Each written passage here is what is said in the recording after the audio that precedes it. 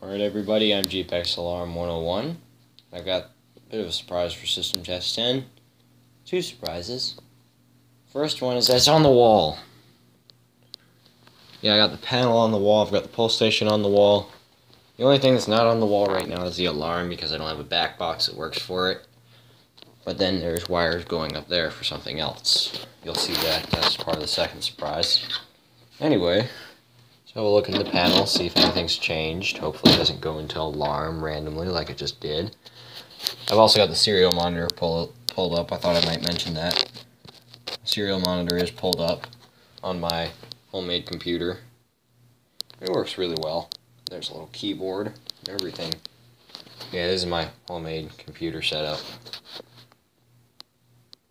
So, as you can see, I've added a few wires. I've managed them well enough. I just don't have enough wire to actually neatly tuck them back in the corner and then have each individual strand going out. Wheel Lock Alarms does a very good job with his wiring. I try to, but as you can see, that doesn't turn out very well if you don't have enough wire, or if you have too much. It makes it difficult sometimes. Also, I might mention, I'm going to do this now, signal coding menu has changed a little bit. As you can see, we have 5 options now instead of 3. Well, 5 options instead of 4 because there was the hidden California code. But it goes like this. CF is California, code 3, continuous, sync mode, which is down there, and then march time is the select button. I've added march time. California code was there last time, as you saw, but I did not update the display I have now. I've updated the display now, and I'm actually going to give you a hint as to what the device high up on the wall is. It's almost like right at the ceiling.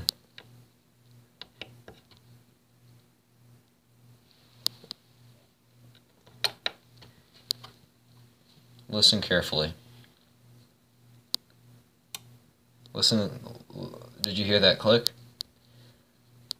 That's for the auxiliary power output. That must mean something.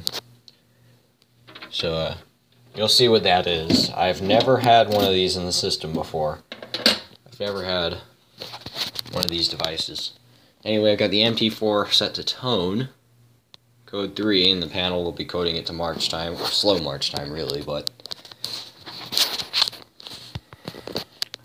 yeah. Then I've got this here, and I put a label on there that says emergency use only.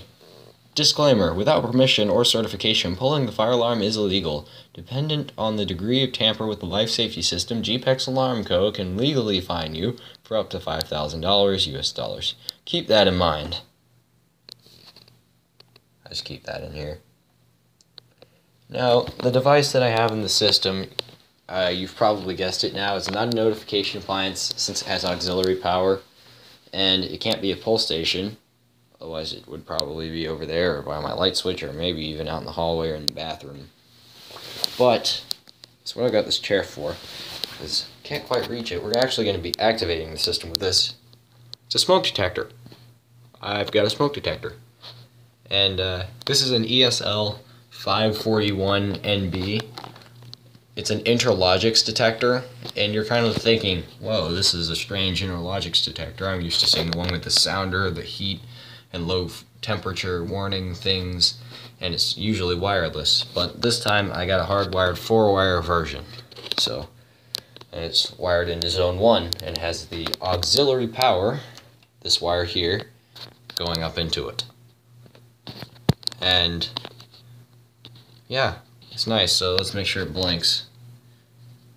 Cool thing about this one, normally they have a test button, but they've added a magnet test for the commercial style smoke detectors.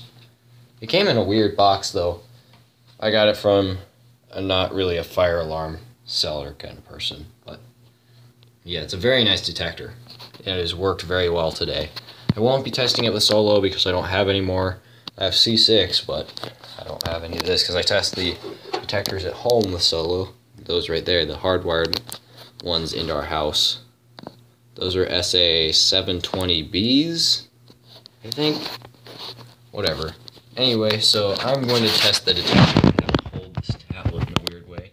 So 3, 2, 1. Now this blinks a couple times, and that's to test the sensitivity.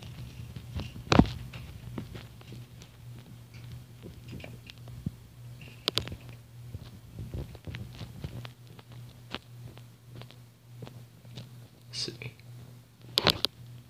No, it's not doing it. Come on. Ah. Alright.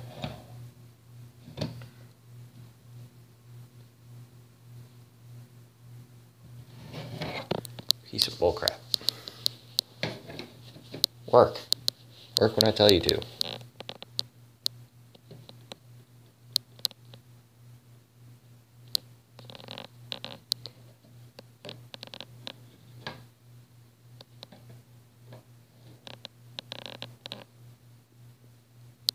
There we go. Blinked 6 times to test the sensitivity. And the MT is freaking loud. So.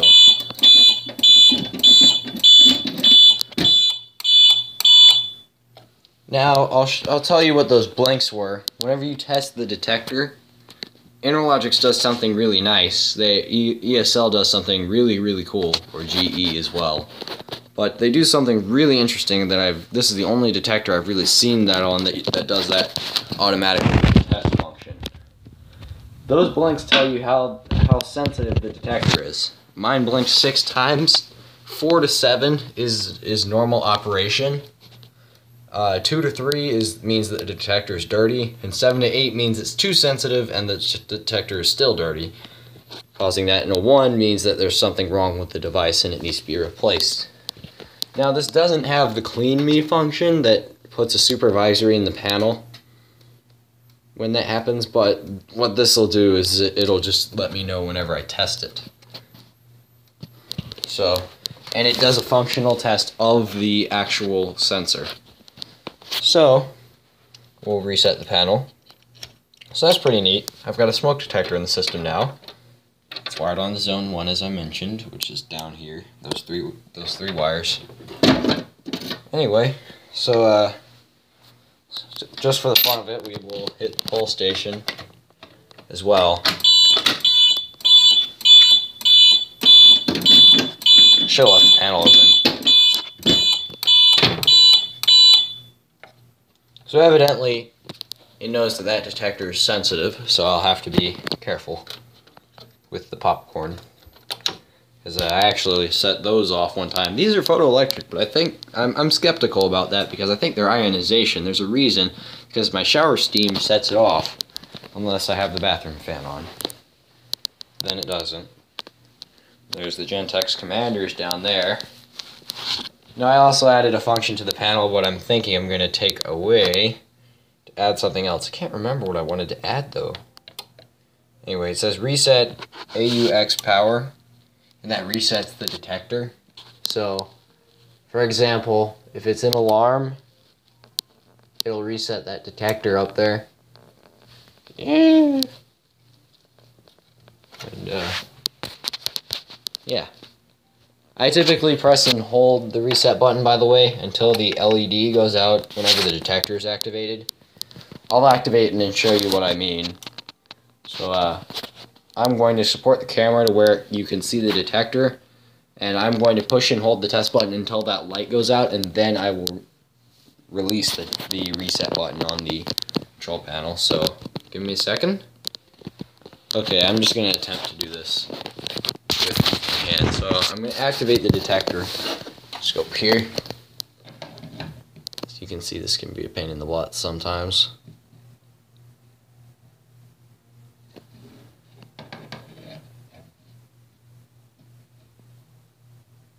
There we go.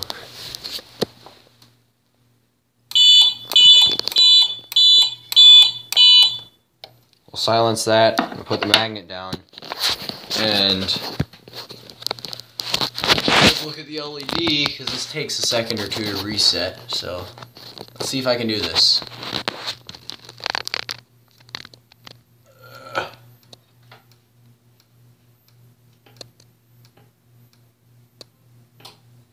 There you go. I hold it until the LED on the detector goes out usually.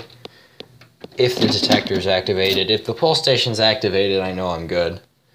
But the detectors take a second to reset, so I'll lengthen the delay in case it doesn't reset the detector correctly. But it gives it a good 2 to 3 seconds to reset, which for whatever reason it said it needed 25 seconds to reset in the manual, but kind of weird. Whatever. But anyway, that should be about system test 10. Now, the last thing I want to do, I'm sitting in my chair here, I want to give shout-outs on this channel to people who have been active and awesome in the fire alarm community. And the first week I'm going to do this every 5 system tests, but for the first one I want to give this to SER Safety. He's just been absolutely phenomenal in the fire alarm community. For a fairly young fire alarm enthusiast like myself as well, I think he does an absolutely phenomenal job with his system tests. He finds time to do all that and still gets his stuff done that needs to be done. He doesn't make excuses, typically, and he's just been an all-around enthusiastic fire alarm user. I like the fact that he's been able to keep his channel clean as well. He doesn't say bad words for the most part, probably. I don't know that for a fact, but he doesn't say them on his channel. He usually doesn't let others say them on his channel either. So he tries to keep it child-friendly. I mean, for me, that's kind of important. I mean, that pulls something out that he's actually trying to be sensible in the community, instead of using profanity of all sorts. So I'm a strong believer that profanity doesn't necessarily matter, but it matters to the people who actually think it's kind of irrational, and it is. So profanity users, I'm not a big fan of you. Well, New Age Server Alarm maybe, but he doesn't use profanity too much. But I mean, you're going to be used to hearing that. Anyway, congratulations SER Safety. You've done a great job with your channel, and it's just been absolutely inspiring to everybody around you. Exit Sign 250 has been inspired by that. I know that for a fact. You don't even have to ask him.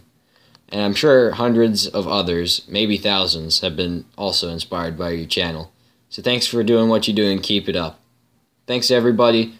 I'm JPEX Alarm 101, and I'll leave a link to SER Safety's channel in the description. I will see you in the next system test number 11.